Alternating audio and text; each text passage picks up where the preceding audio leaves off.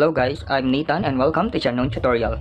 By the way, kung bago ka dito, i-click mo lang yung subscribe button, like, at pati na yung bell button para ma-notify ka kapag may mga bago tayong uploads. Ito ang part 3 ng ating differentiation of trigonometric functions, exercise 4.2. Ang part 3 natin ay 13, 15, 17, and 19. Okay, number 13. Meron tayong y is equal to secant cube 2x minus 3 secant 2x. Okay, derive na natin ito directly. Meron tayong y prime is equal to 3 secant. Okay, 3 minus 1 ay 2. Okay, 2x multiply by the derivative of secant 2x. 2 secant 2x tangent 2x minus the derivative of this part 3 2 secant 2x tangent 2x. Okay, simplify lang natin by factoring. 3 multiplied by 2 is 6. Meron tayong secant 2x tangent 2x at ganito rin sa part na to. Kaya i-factor out natin ang 6 secant 2x tangent 2x multiply by, ang matitira dito ay secant squared 2x minus 1 dahil na factor out ang buong part na to. Okay, ito ay Pythagorean relation by trigonometry identity. So y prime is equal to 6 secant 2x tangent 2x. Okay, ang equivalent value nito ay tangent squared 2x. Okay, i-multiply lang natin ito dito. So y prime is equal to 6 secant 2x tangent 2x cube. Ito na ang answer ng ating number 13. Ang equation ng ating number 15 ay y is equal to negative 3 over 5 cotangent x over 3 raised to 5 plus cotangent x over 3 raised to 3 minus 3 cotangent x over 3 minus x. Okay, i-derive na rin natin to directly at makinig at manood na rin para maintindihan dahilan medyo nakakalito ito. Okay, y prime is equal to negative 3 over 5, a constant. So multiply by 5 cotangent 5 minus 1 is 4 by x over 3 multiply by the derivative of cotangent x over 3 is negative cosecant squared x over 3 multiply by the derivative of the angle is equal to 1/3. Okay, plus the derivative of this part ay 3 cotangent. Okay, 3 minus 1 is 2 x over 3 multiply by the derivative of cotangent ay negative cosecant squared x over 3 times 1/3. Okay, minus 3. Okay, derivative of cotangent ay negative cosecant squared x over 3 multiply by 1/3 again minus the derivative of x ay 1. Simplify lang natin, meron tayong 5 over 5. It means the value will become 1. Ganun din sa negative 3 multiply by negative 1/3, it will become 1 again. So ang natira ay y prime is equal to cotangent raised to 4 x over 3. This will become positive cosecant squared x over 3 plus, okay, 3 multiplied by 1/3 ay 1. We have negative here and positive. It means the product of the two signs ay negative. Okay, this will become 1. Ang natira ay cotangent squared x over 3 multiplied by cosecant squared x over 3. Okay, we have positive, negative multiplied by negative ay positive. 3 over 3 ay 1. Ang natira ay cosecant squared x over 3 minus 1. Okay, kung makikita natin dito ay ito ay pwedeng gamitan ng, kung makikita natin dito pwede nating isub ang part na to by associative law for addition and trigonometric identity by Pythagorean relation. Ibig sabihin, lalagyan natin ng parenthesis yan. Saka natin isa-sub. So y prime is equal to cotangent 4x over 3 multiplied by cosecant squared x over 3 minus cotangent squared x over 3 multiplied by cosecant squared x over 3 plus ang equivalent value nito ay cotangent squared x over 3. Okay? Meron tayong cotangent na dalawa dito, dalawa rin dito, at apat dito. It means na pwede natin itong i-factor out. So y prime is equal to cotangent squared x over 3 multiplied by cotangent raised to 2 x over 3. Okay, multiplied by the cosecant squared x over 3 minus, ang natira dito ay cosecant lang, cosecant squared x over 3 plus 1. Sa part na to ay pwede na naman tayong gumamit ng associative law by factoring out the negative here at Pythagorean relation again. Para gawin yan ay ganito, y prime is equal to cotangent squared x over 3 multiplied by cotangent squared x over 3 cosecant squared x over 3. Okay, ipa-factor out natin yung negative sa part na to. So negative, ito ay magiging positive, cosecant squared x over 3, ito ay magiging negative 1. Okay, y prime is equal to cotangent squared x over 3 all multiplied by cotangent squared x over 3 times cosecant squared x over 3 minus the equivalent of cosecant squared x over 3 minus 1 ay cotangent squared x over 3.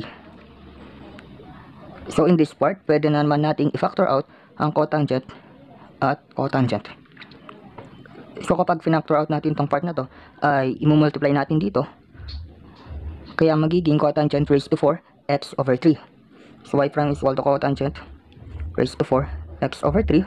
Okay, ang matitira dito ay cosecant squared x over 3 minus dito ay 1. Ang gagawin na naman natin ay isub ang equivalent value again nitong part tulad lamang nito. So y prime is equal to cotangent raised to 4 x over 3 multiplied by cotangent squared x over 3 as the value or as the equivalent value of this part. So multiplication lang rin yan para i-simplify. So y prime is equal to cotangent, okay, 4 plus 2 ay 6 x over 3. Ito na ang value ng ating number 15.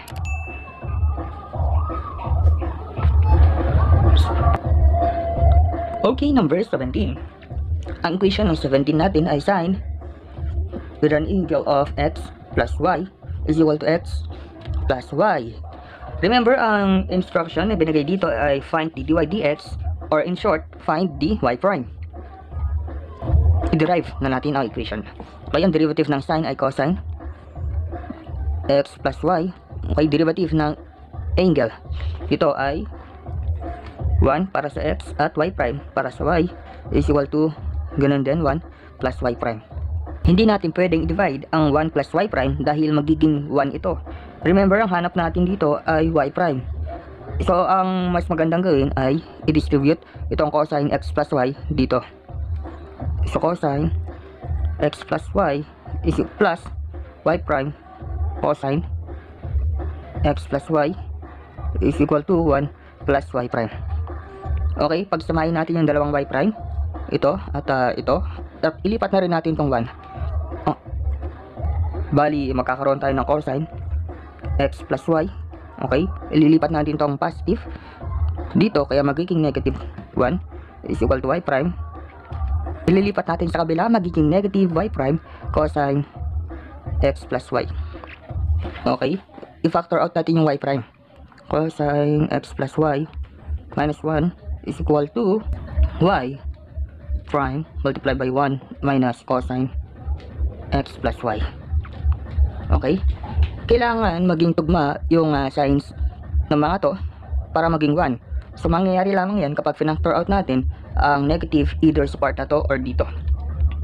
So let's say na dito natin i-factor out yung negative. Ito ay magiging negative. So yung positive 1, yung negative 1 natin ay magiging positive 1. Kaya tugma na sila. 1 minus cosine, negative cosine plus 1. It means they will become 1. So y prime is equal to, don't forget the sign, negative 1. Ito na ang value ng ating number 17. Number 19. Ang equation ng 19 natin ay sin x over y is equal to y over x. Okay? Remember, y prime ang hanap.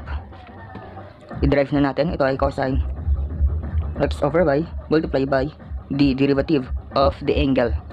So y minus, okay, xy prime over y squared is equal to the derivative of this ay x y prime minus y over x squared. Okay, ang unang dapat gawin ay i-eliminate ang mga denominator natin. So ang denominator ay y squared at x squared. So multiply natin ito sa y squared x squared.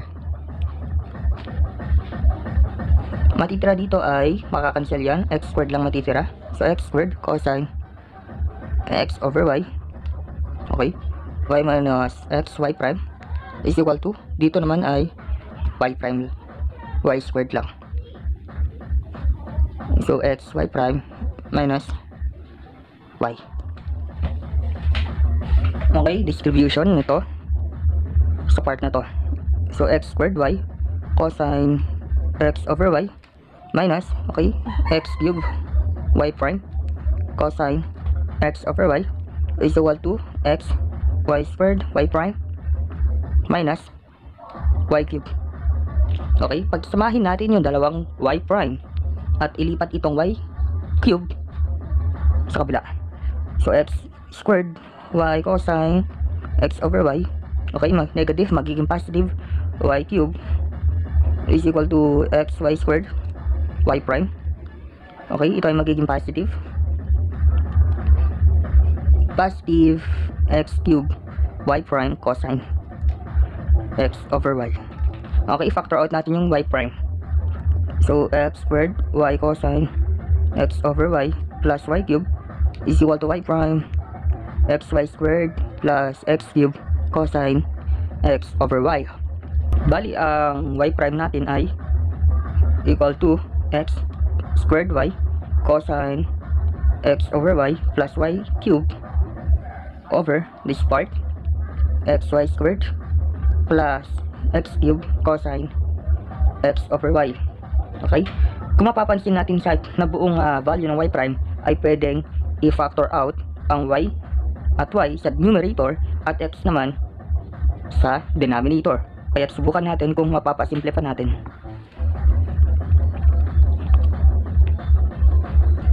Factor out na natin. We have y prime is equal to, factor out yung isang y lang, multiply by x squared, okay, cosine x over y plus y squared. Sa denominator naman ay i-factor out natin ang x. Okay, ang natira dito ay y squared plus x squared cosine x over y. Kung titignan natin ay parehong may x squared cosine x over y plus y squared sa numerator natin at denominator, it means na they will become 1. So cancel out na lang natin. All over, ang value ng ating y prime ay y over x multiplied by 1, or y prime is equal to y over x. Ito na ang sagot ng ating number 19. I hope na nakatulong itong video na ito, at kung may mga katanungan man or correction regarding to this video ay pwede kayong magtanong sa ating comment section. At huwag mong kakalimutang mag-like, share, and subscribe, at i-click mo na rin yung notification bell para ma-notify kayo sa mga bagong YouTube tutorials o YouTube video na i-upload natin in the future.